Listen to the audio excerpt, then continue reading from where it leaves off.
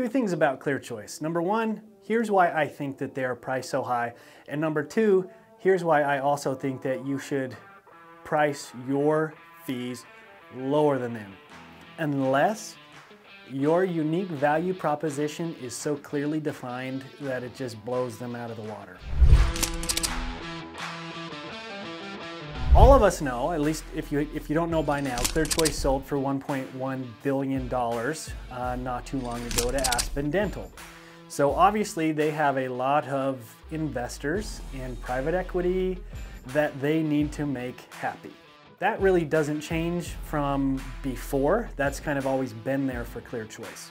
But the other thing is, obviously, is, you know, you guys understand as well, it's a lot to really make these things fit really good at the end. They have to come back for appointment after appointment after appointment, and that's the same thing for the majority of us and the workflows that we have in the office. They also have an oral surgeon and a prosthodontist, and they really go deep on those two things. We have the specialist to do the surgery, and we have the specialist to do the restorative part as well that's going to make it fit perfect. So obviously they're going to create the value around those two things as far as why they charge the fees that they charge.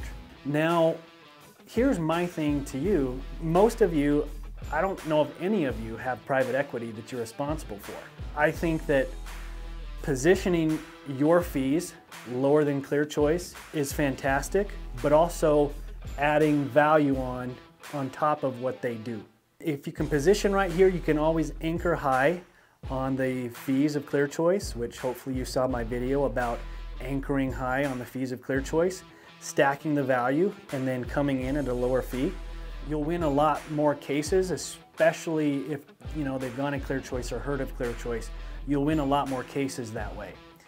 If by chance you're very competitively priced at the exact same thing really as Clear Choice, you really need to clearly define your unique value proposition and why it's worth coming to you and not Clear Choice. If you simply say, I do it all in one place, so do they.